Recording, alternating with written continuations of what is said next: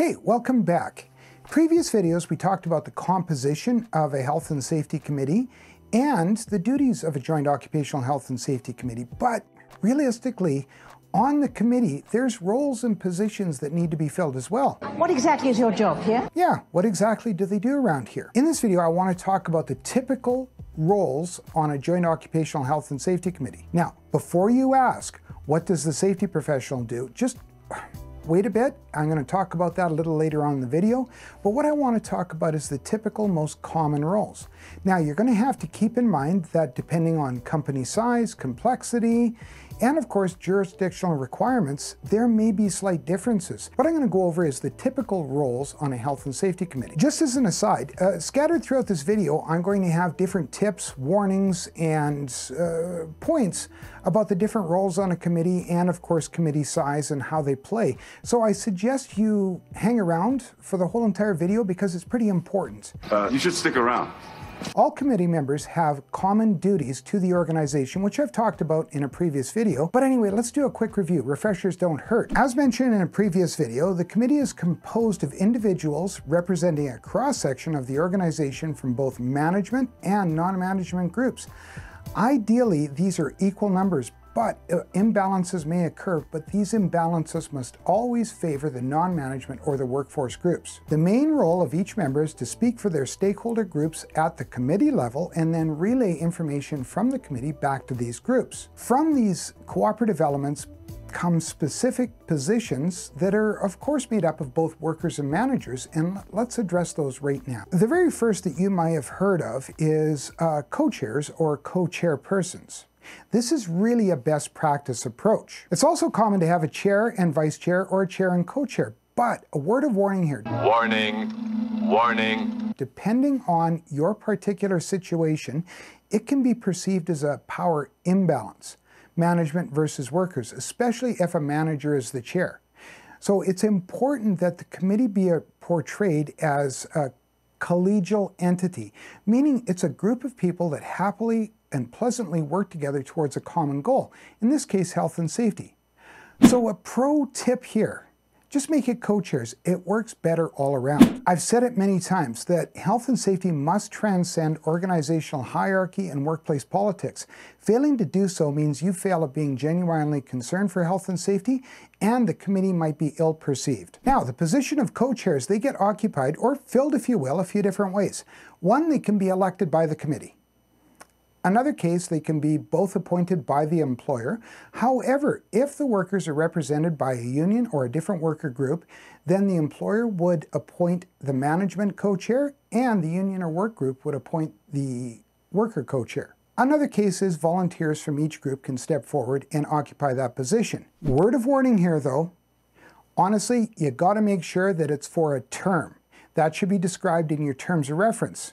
Yeah, next video. Ideally, both people occupy and perform identical roles. And these roles are, of course, taking turns with the typical chair duties prior to and during the committee meetings. Now, these are typically putting out a call for agenda items, preparing the agenda, setting out the final agenda, and of course, a copy of the minutes from the previous meeting. Another task that they'll perform is during the meeting, they'll ensure the progression of the agenda during the meeting, and of course, moderating discussion, calling for votes, and ensuring that there are entries made into the minutes by the recorder. I know, you want to know what happens if there's no union or no volunteer step forward. Well, just be patient. I'm going to get to that. Trust me. Now, the next position, I mentioned it already, is a recorder or secretary. Depending on the organizational structure of your company, this role can be performed a few different ways, or it gets occupied a few different ways. The organization can provide admin support, and that worker may or may not be a voting member of the committee. Another case is members may alternate between meetings or every second meeting, recording minutes, and this would be they would take the minutes, type them, edit the final minutes, post the minutes wherever required. Some jurisdictions require a physical posting of hard copies in common areas such as lunchrooms. So it's important. Check your OHS authority for details. And what I mean by alternating is that if one meeting a manager is doing the co-chair position, then that means someone from the worker group would be taking the minutes and doing the recording. Alternately, the next meeting, a worker co-chair would be chairing the meeting and someone from management would be taking the minutes.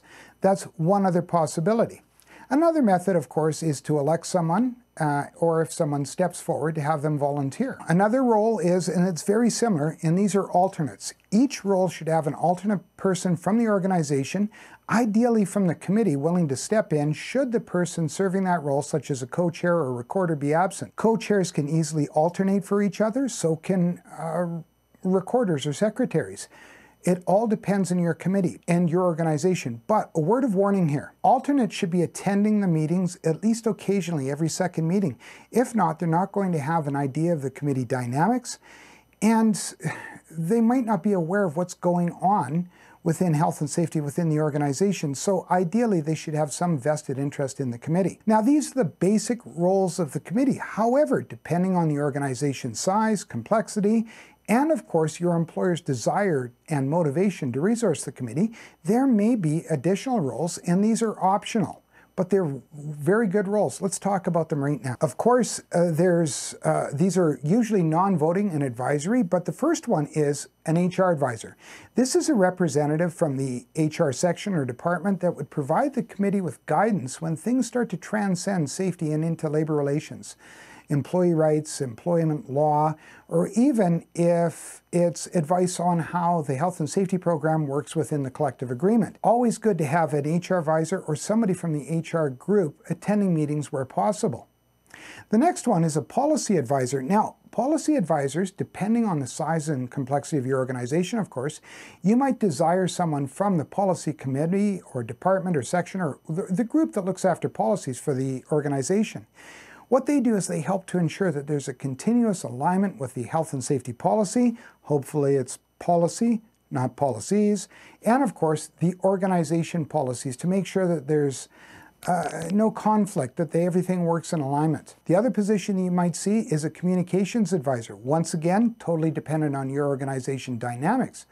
But someone from the communications department is vital because they help to ensure that there's a continuity with safety communications at the corporate level, internally, but also externally, especially if you've had safety-related incidents that have made the news. The one that you've been waiting for, the health and safety professional. It's important. You have to realize one thing. The health and safety professional should be advisory and should be non-voting if possible. You should be there. If you're the health and safety person, you should be there just for guidance and guidance only. I know, you're likely surprised, but let me tell you why. If you're an active member, and it's not unusual, I've seen it in my experience, and I've had other safety professional colleagues of mine tell me the same thing, that if they're becoming an active participant, then what happens is the participation of the other members starts to wane.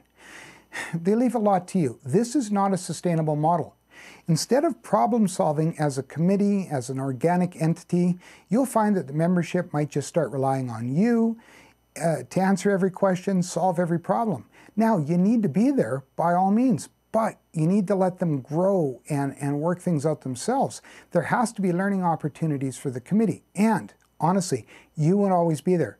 Here's the newsflash. You're going to get sick. You're going to be on vacation. There's going to be lots of cases where you as the safety professional won't be able to be there. So I know you've got the question. So what's the answer? Well, here's the answer. You need to be in an advisory role. Advise the committee on OHS compliance. Realistically, OHS compliance, but the granular stuff. There should be things that they know. Make sure that you're helping them to interpret that OHS legislation, guide them in becoming the stewards of the health and safety management system or the health and safety program. They don't have to write it, but they should have an active role in the stewardship of it. I talked about stewardship in another video, and of course there'll be a link in the description. And of course, you're going to help them to rely on their terms of reference when they hit an impasse or they encounter something out of the ordinary. Yes, terms of reference is going to be examined in the next video. So I'll just take this moment. If you haven't done so yet, you might want to subscribe, ding the bell. That way you'll get notified when the next video in this series comes out. What do you do if there's no volunteers, if nobody steps forward, or if you have positions on the committee that aren't filled yet? You know what? Honestly, if you make a request to the employer, this will often help rectify things. And it might even be if you're resurrecting a committee that's hasn't been active, or you're forming a brand new committee, maybe your first order of business is going to make a formal request in writing as a recommendation to the employer to assign or work with the union to fill these open positions. I know you've got questions. What do you do if the employer doesn't respond or the employer isn't playing along? There's a lot of moving parts to that, and I'm going to address that in a later video. So once again, stay tuned. The next question I'd like to have is, what do you do if you're a small committee, or how big do you have to be, and what's a small committee and what's a big committee? There's no easy answer for that. Most jurisdictions have a minimum requirement. Often that common number is 4. And as far as how big, it doesn't matter how big, but just keep in mind it's easier to maneuver a sports car than it is a Greyhound bus. Being small enough to be agile, but being big enough where you have adequate representation is key. So once again, if you only have 4 people, well, that's pretty simple. 2 workers, 2 management. 2 co-chairs, 1 of each management and work group, and 2 alternate recorders, 1 from each group. Fairly simple. And so what do you do if you have that small committee and somebody's absent due to illness or vacation or whatever? Well, you don't ever want to forego meeting. That's what you don't want to do, especially since some jurisdictions have it in the legislation that there's a certain amount of meetings that you have to have in a calendar year. You're going to have it written into your terms of reference. We'll talk more about that next video. And you'll likely have other questions as well. What to do when members are on sick leave or leave the organization, or how do you fill certain positions? What's the case? These are all excellent questions, and they're going to be covered by your terms of reference, but I don't want to beleaguer this and run on too long. So stay tuned for the next video. In fact, I'm going to be putting the next video up in this corner. Until I get it done though, YouTube's going to stick one that they think is appropriate up here. Up here, you're going to have a playlist on Toolbox Talks. So thank you for hanging out. I want you to do me a favor though. Until we see each other again, and I really hope we do, don't just think about safety, don't just talk about safety, but be an active participant. Be a safety influencer. Provoke safety by doing safety wherever you are. Take care. Bye for now.